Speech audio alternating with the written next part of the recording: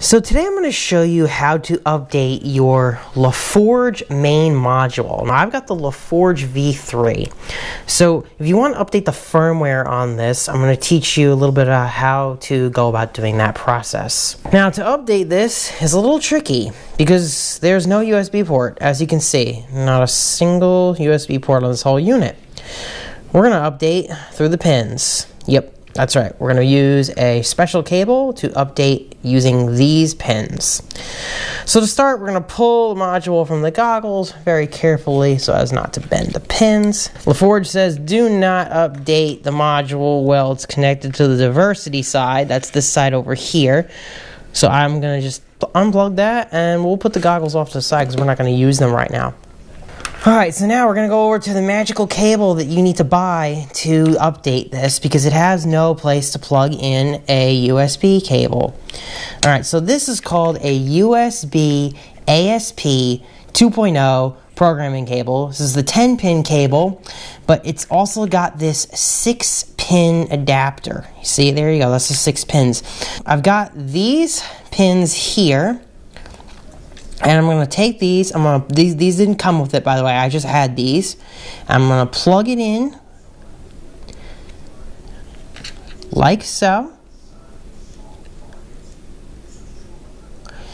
And now the programmer cable is pretty much set up to plug in to this. But before we do that, you're going to have to plug this into the computer. You should see it's got a little red light on it, whether the module is plugged in or not. As far as the software end of things, you need to install the drivers. Now to install the drivers, a program called Zadig is included in your LaForge firmware update application.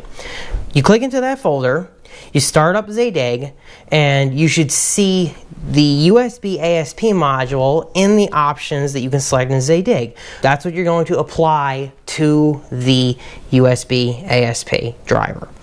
Now you'll be able to connect to LaForge, and to know that you did it right, you'll see up here USBasp. See that? Right there. It's in the app. If you didn't do it right or the drivers didn't install successfully, then that won't appear. And you will not be able to use LaForge Update.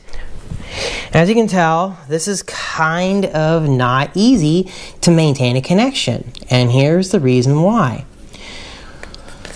So before we go plugging this in so we don't fry anything, right here is the ground. See that? GND? You're going to want to line up the GND pin with the ground pin on the LaForge Main Module. And that's really not hard to do, see? And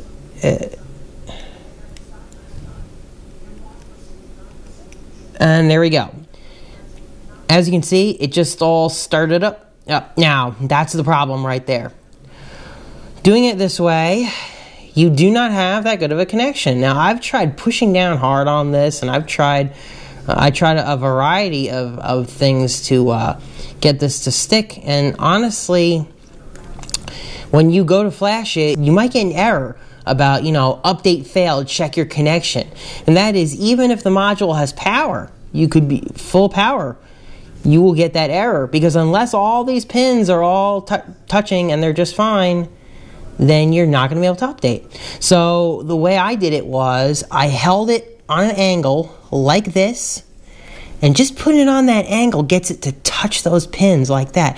But this was the only way that I could do it. It was the only way I could do it, and it was a really big pain because I couldn't get it to flash otherwise. So I was literally holding it like this and flashing on the computer at the same time. That's the way I did it. If worst comes to worst, you could absolutely solder this and then desolder it. I wouldn't recommend doing that.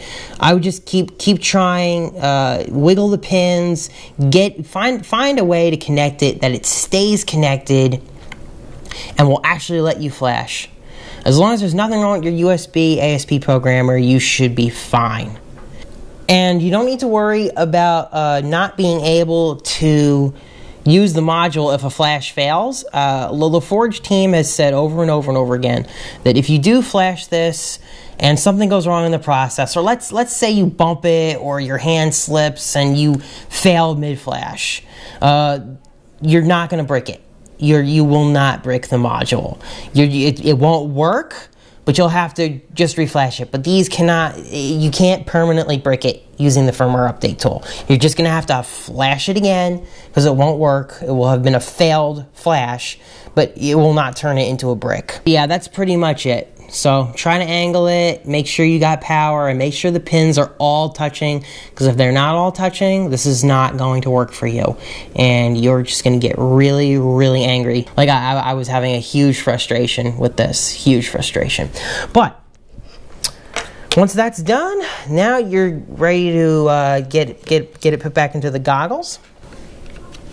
Alright, so now what you want to do is, after you flash your firmware, every single time, you need to calibrate the module. Every time you flash firmware, calibration must be done. So, to do that, we're going to need to get a drone out. I'm just going to use the King Kong Tiny 6X, because it really doesn't matter what you use.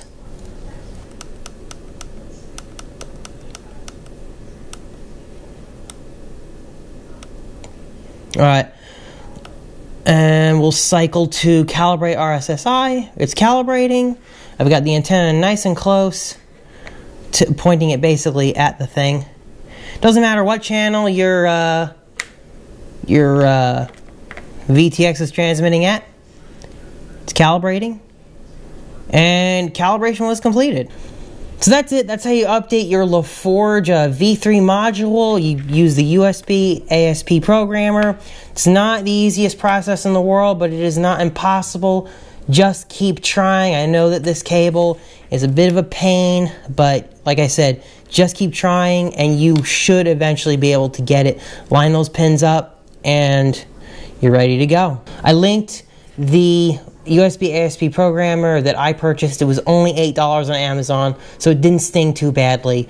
The one that LaForge recommends is more in the neighborhood of $12 or $13. So, you know, for something that you're really not going to use that often, you want to try to save as much money buying this as possible. So yeah, check Amazon for the link to my USBasp programmer. All right, that's it, guys. Let me know if you have any questions or if you're having trouble with this process. I could try to help you out.